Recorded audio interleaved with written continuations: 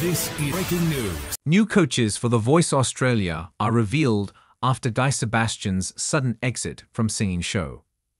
The Voice Australia appears set to have a major cast shake-up after Guy Sebastian's shock exit from the singing competition this week. Reports have surfaced that current coaches Kate Miller-Heidke and Adam Lambert are ready to follow the 43-year-old hitmaker out the door.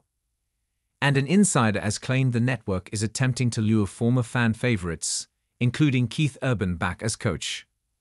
The lineup that Channel 7 wants is Keith Urban, Jessica Mauboy, Roden Keating, and Leanne Rimes, a source told Yahoo Lifestyle on Saturday. Urban, 57, last appeared on the reality hit as coach in 2022, and fans were ecstatic when he popped up earlier this year as a guest.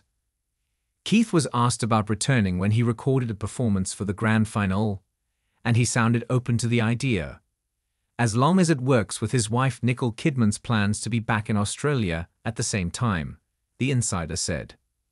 The source also confirmed that US singer Rimes, 42, is likely to return in 2025. In the lead-up to this year's finale, Leanne's management kept talking about the next series and what she plans to do differently, the insider added.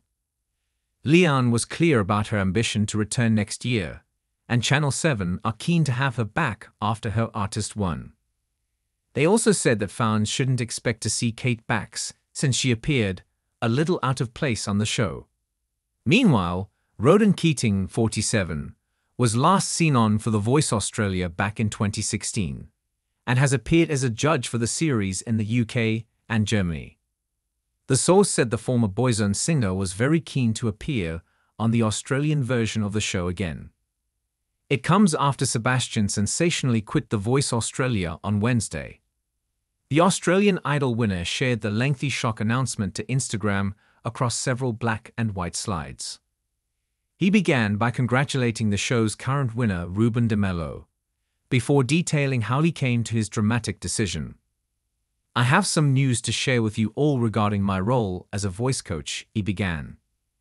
"I have made the decision to take a break from the best red chair on the planet. It's been 6 amazing years as a coach, and it's honestly been the best gig ever. I have nothing but good things to say about the show itself, and sharing the panel with such amazing coaches has been a pleasure. The best thing about the show is how positive it is and how much care and passion goes into making it a safe place for artists," he continued.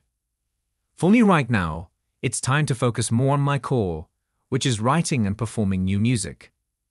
I am busy planning shows in Australia and worldwide, and I am really looking forward to getting out and connecting with you all there.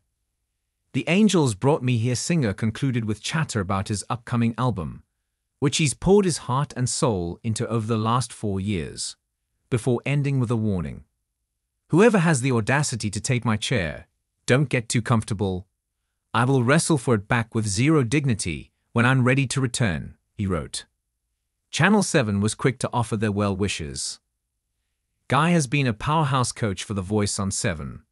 His mentorship and command of artistry has been inspirational to our voice artists and viewers alike, as well as the production team and all at 7, commented 7 Network Chief Content Officer Brooke Hall.